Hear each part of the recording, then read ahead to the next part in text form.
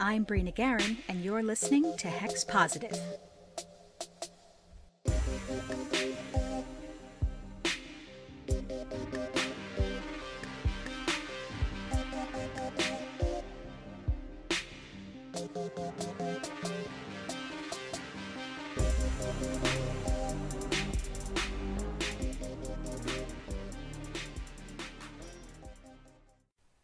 Welcome, witches. This is episode 3 of Hex Positive.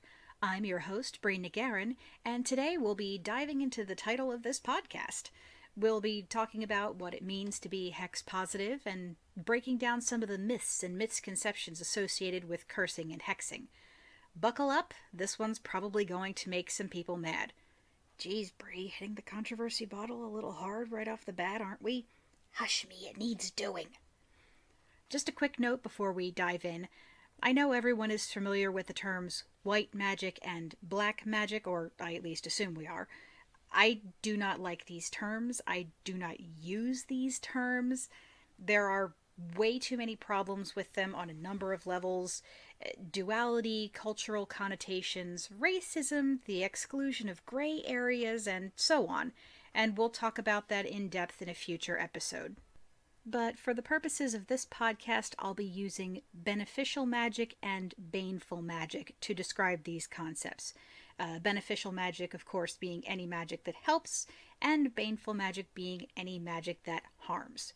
Still some gray areas, still room for interpretation, but they're much more neutral as words go. With that out of the way, let's get into it. So, the title of this show is Hex Positive, and I did choose that for a reason, not just because it's catchy. The term sex positive has a lot of different definitions, but mostly it references the idea that people should be able to make the choice to explore their sexuality in a safe, consensual fashion if they want to. If they want to. Not that they're required to, but if they want to, and that they should be able to do this without being shamed or ridiculed, taking into account important things like being old enough to make that decision and the necessity of consent between participants. All very necessary things. So hex positive is an extension of that. It's the same basic idea but applied to cursing and baneful magic, which have a firmly established place in the canon of witchcraft history, but which are somewhat frowned upon in certain circles of the modern witch community. Hex positive, to me, means that every witch should be able to choose to explore the use of baneful magic if they want to. If they want to. Not that they're required to, but if they want to. And again, that they should be able to do this without being shamed or ridiculed. If you're thinking, that sounds like a witchcraft version of being pro-choice, then you've got the idea. I did not come up with the term hex positive. I've seen it tossed around online a lot. If someone knows who used it first, let me know. I'd love to congratulate them. It's a wonderful term and we're sticking with it. So I know at least a few of you are probably already going, but Bree, what about the rule of 3 or the threefold law or the law of returns or karma? Or however you define some sort of cosmic retribution for using magic for less than friendly purposes. Okay, full disclosure, curse shaming is beyond a pet peeve for me. This is a peeve that lives in my house. I feed it, I take it for walkies, it sleeps at the foot of my bed. We are well acquainted. So if I sound just a little bit salty this episode, please understand that I've had more than a few, shall we say, spirited conversations on this topic, and I will be talking about Wicca a lot because it's relevant to the topic, but again, I'm gonna do my best to be polite because it's not cool to go around trashing other people's religions. So yeah, even though this is something that chaps my bunions something fierce, I'm going to do my best to remain very respectful and not play the blame game and just sort of stick to the facts and the philosophical, moral, and ethical arguments involved with this particular issue. Because being rude and shouty about it is not going to help me accomplish anything. So, as far as I can tell, the root of this modern aversion to cursing has a lot to do with the proliferation of Wiccan moral ideas in pagan communities. Part of the growth of Wicca involved making witchcraft more palatable for the general, mostly Christian, public, which meant anything to do with baneful magic was verboten, not welcome, OUT. There is a concerted effort to distance the movement from that sort of magic. This is also where the satanic and Luciferian witches got thrown under the bus a lot, but I digress. As most of us know, there's a pretty integral pair of couplets in that poem that gets called the Wiccan Rede, which run a little something like this. Mind the threefold law you should, 3 times bad and 3 times good. And the other one, these 8 words the rede fulfill, and it harm none, do what ye will. Which most practitioners seem to take as do not ever use any magic ever that is anything less than friendly and beneficial and good, because it will come back 3 times over and ruin your life. Insert sound of salt shaker here. So here's the thing. The Wiccan Rede is exactly that. It's Wiccan. A rede is a set of guidelines. The word itself means advice or counsel. So it's not a mandate or a divine law. It's not enforced by any higher cosmic power, phenomenal cosmic power. But it does provide that all-important moral and ethical code for one's practice, if you're a Wiccan. If you want to hear more about the history of the Rede and how it evolved and what it means, Trey Dorn did a really great in-depth piece on it back in episode 9, I think, of BS Free Witchcraft. The trouble is that there's such a prevalence of Wiccan authors and ideas in modern pagan literature that Wiccan ideas get mistaken for some kind of universal approach for all witches everywhere. And they're not. They're really, really not. Despite what some people may think or may tell you, we've been over this, not all witches are Wiccan, and therefore are not bound by the same rules or bylaws as Wiccans. Being prevalent and popular is not the same as being universal. And, of course, this is not to say that Wiccan ideas are bad. I'm just saying that they are not applicable to all witches everywhere the way some people seem to think they are. We see this a lot in concepts like the Wheel of the Year, certain ideas about binary and duality and gender in deities, historical revisionism, my other pet peeve, ideas about the necessity of the length of study and the need for direct mentorship and initiation, and of course my personal favorite, this idea of reciprocal ethics and the aversion to baneful magic. We are going to get into all of these things at some point, but for right now, let's just focus on that last one. Before we get fully into it, here's your vocabulary lesson for the day: reciprocal ethics. This is the moral principle which holds that whatever you do to others, whatever you create, whatever you destroy, whatever actions you take, that will somehow be visited back on you in some form, at some point, in some way. It's similar to the idea of karma, except that karma is much more complex and involves multiple lifetimes, not just your current one.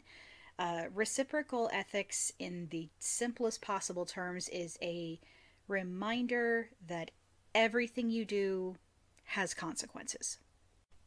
Now, it's very important to note that the idea of the rule of 3 or the threefold law as a law that specifically applies only to witches is a fairly recent invention. The idea of hard and fast and very literal reciprocal ethics was based on Monique Wilson's interpretation of a general idea presented in Gardner's works and Gwen Thompson's read of the Wicca poem, and then this interpretation was expanded upon and popularized by Raymond Buckland, whose works went on to influence many of the more well-known names in modern pagan literature, including the rather infamous Silver Ravenwolf. If you know me, you know my thoughts on those two, and I will keep them to myself for the time being. So when you hear of this idea that the threefold law is a hard and fast universal law meant to apply to all witches everywhere, it's basically because of that. A couple of people made one interpretation of a sort of nebulous concept regarding reciprocal ethics, and it stuck. And because their works became so popular and were foundational texts for so many witches in the latter part of the 20th century, and even today in some spheres actually, this idea, this one interpretation, became mistaken for a universal ethical code for all witches everywhere. Which is why we now have curse shaming. Do you want curse shaming? Because that's how you get curse shaming. If you've run into this before, you're probably already groaning and making the frustrated claw hands like I do. If you haven't run into curse shaming, lucky you. It's similar to most other kinds of shaming, as you might expect. It basically involves someone taking an imaginary moral high ground over someone else based solely on that person's use or support of baneful magic. You know, oh my god, you use curses. Don't you know that's wrong? Don't you understand karma and the threefold law? You get the idea. Does what it says on the tin. And it's not always just Wiccans who do this, but it is often people who follow or who have been heavily influenced by Wiccan principles that we find engaging in this sort of behavior. And just like every other kind of fundamentalist, they can be really freaking annoying. Deep cleansing breath. Now, if you don't want to use curses or hexes in your practice, if you don't want to use bindings or any kind of magic that isn't strictly considered good and beneficial by whatever standards you're using, that's fine. If you want to follow the threefold law because you're a Wiccan or because it's a moral concept that jives with you, that's fine. I am by no means trashing the idea of having morals and ethics in your practice. It's good stuff for everybody. Where we get into hand slap territory is when you start trying to force those ideas on others. If someone isn't Wiccan or doesn't wish to follow the threefold law, it's not my place or your place or anyone else's place to come and tell them that they're wrong for doing something that a particular path or a particular tradition considers immoral or problematic. We didn't like it when other people forced their ideas on us. We shouldn't do it to each other. Using baneful magic is not like other problematic behaviors. It's not like cultural appropriation or racism or xenophobia or gender discrimination. If someone wants to hex the pants off someone else, they're not at risk of harming or excluding or denigrating an entire demographic of people. And if they are, that is a really nasty curse and they likely have bigger problems. This is small-scale problematic. This is person-to-person problematic. This is, I don't like your blue shirt problematic. This is, you're not a real witch because you don't do spirit work problematic. It's a single set of ideas that has been mistaken for universal fact when it hardcore isn't. We'll be back with more Hex Positive after this brief sponsored break. This episode of Hex Positive was brought to you by the written works of Rose Auriculum. If you're enjoying the show and looking for books to expand your witchcraft library, then pick up the works of Rose Auriculum.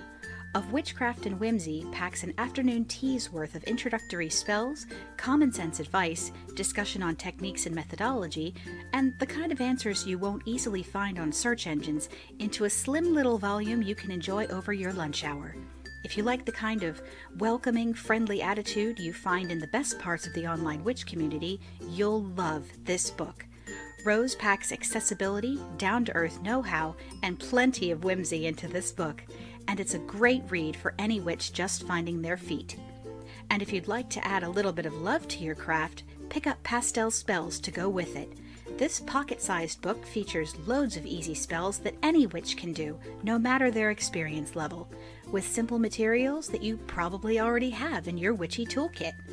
Like all the best spells, they can be expanded to include as much ritual or spiritual involvement as you want, and can be adapted to any path you happen to be on. Plus, this book focuses on a wonderful array of magical workings for self-love, self-care, healing, and repairing and maintaining the relationships in your life. Something we could all use a little more of right about now. Head over to Amazon and check out Of Witchcraft and Whimsy and Pastel Spells by Rose Auriculum, that's ORRICULUM, and follow the author on Twitter and Instagram at @Auriculum today. Because let's face it, we could all use a bit more whimsy in our witchcraft. And now, back to the show. Curses have a firmly fixed place in the annals of witchcraft history. To paraphrase Vicini, it's a prestigious line of work with a long and glorious tradition.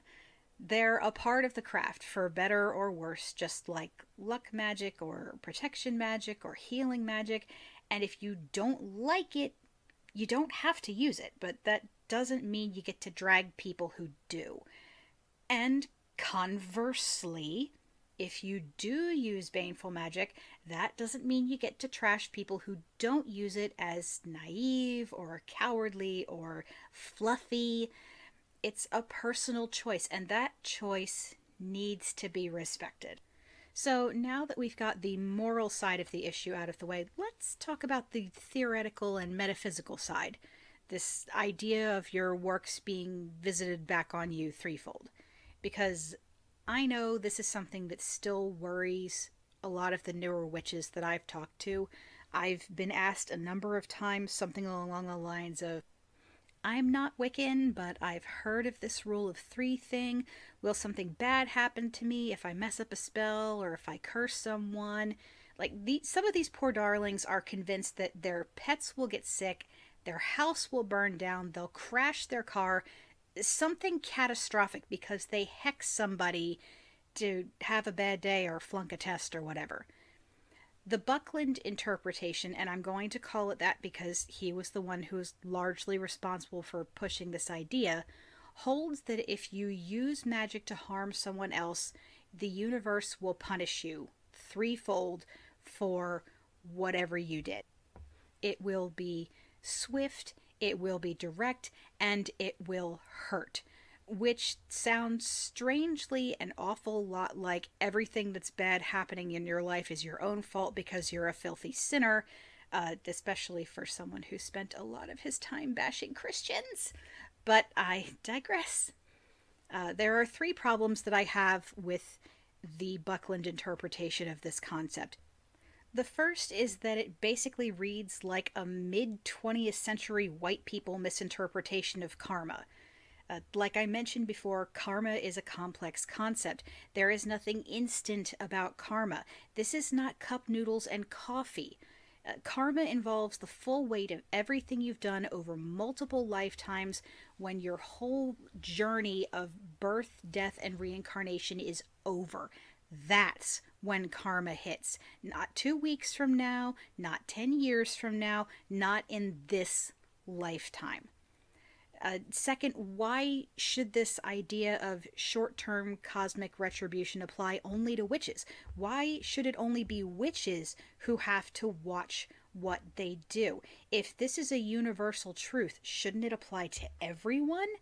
Why limit it to the use of magic? Shouldn't everyone be getting smacked with a cosmic 2x4 for their wrongdoings? Oh, that would be satisfying. Witches aren't inherently any better or worse than anyone else, and holding them to that standard seems very unfair. Plus, you and I both know that cosmic retribution for misdeeds doesn't happen nearly as often as it ought to. Imagine how different the world would be if the universe, in whatever shape you give it, actually stepped in to punish rotten people for their misdeeds in the short term. Can you imagine how different the landscape of, oh, say, the American political administration would look if this were something that happened in real time? All I can say is certain press conferences would be a lot more interesting. And this leads into my third issue. Why does this rule of 3 only seem to apply to baneful magic? In Gardner's book High Magic's Aid, which is what's being cited in the commonly referenced Thompson Reed poem, the text indicates that a witch ought to pay back whatever they're being dealt 3 times over, whether it's good or bad. So if we go by the original text, the threefold law isn't about getting punished for what you do. It's not about getting what you give, it's about giving what you've gotten. I like this interpretation. I'm not a Wiccan, as we've discussed, and I'm not the biggest fan of Gardner either, but I really like this concept. If someone does a kindness for you, give it back 3 times over. Help them out, make their life better in some way, go out of your way to do a good deed, or pay it forward. However you manage to get that good back out there in some sort of increased capacity. But if someone hurts you, if they betray you, if they mess with your life, if they come for your near and dear, you bury them and piss on the ashes. I'm really about that. Me, personally, I think that the universe is a very busy place. I think that the powers that be, however one defines them, have a lot of work on their hands, and when slights and misdeeds and general bad behavior go divinely unpunished, I think sometimes a witch just has to step in and be an instrument of cosmic justice. Can curses backfire? Of course they can. Any spell can. Any action, magical or otherwise, has the potential for some kind of fallout. And that's the part you need to keep in mind. That's what I think the Wiccan Read is really saying. Remember that your actions have weight. They have impact. And there will be consequences to everything, for good or for ill. And when we work magic, we have to be prepared to accept that. So, to curse or not to curse? That is the question. And the simple answer is, it's up to you. If you decide it's not for you, whether because of the read or your own personal moral code, that's okay. If you decide you want to give it a try, that's okay too. And you can always change your mind. That's the great thing about learning. You can assimilate new concepts and change your views based on what you find out. Whatever you decide, I do recommend learning about baneful magic in a theoretical sense, if nothing else. Even if you never, ever plan to use it, it's good to understand a little of how it works so that you know how to defend yourself if anyone else decides to throw something nasty at you. Being nice doesn't mean you have to be a doormat. We've talked a lot about ethics and theory today, so if you're still here, thank you for sticking it out. I know that can be a lot, and I know that this is a touchy issue for people, so if you're still here after all of that, thank you as well. I'm definitely going to be addressing the practical side of baneful magic in a future episode. I'll talk about what kinds of baneful spells you can cast, the methodology behind them, the components involved, and how to sling those hexes as safely as possible. But that is something for another time. Next time, I'll be answering the question most frequently asked by my blog followers. Do you have any advice for beginner witches? The answer is a resounding yes. Yes, I do. Lots and lots. So tune in next time and I'll dish out all the stuff I wish somebody had told me when I was a baby witch. So that's our show for this month. Once more, I'm your host, Bree Nagarin, and I'll see you next time.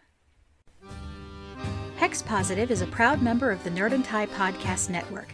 Check out everything they have to offer, including our sibling podcast, BS Free Witchcraft, over at nerdandtie.com. Intro and outro music by Kevin MacLeod. For all the latest updates, follow @Hex_podcast on Twitter. You can also follow me at Bree Nagarin on Twitter and Instagram. For more information on my books, you can check out my WordPress and my Amazon author page. And if you'd like to support the show, please visit patreon.com/Bree Nagarin. Stay safe, wash your hands, and remember, always practice safe hex.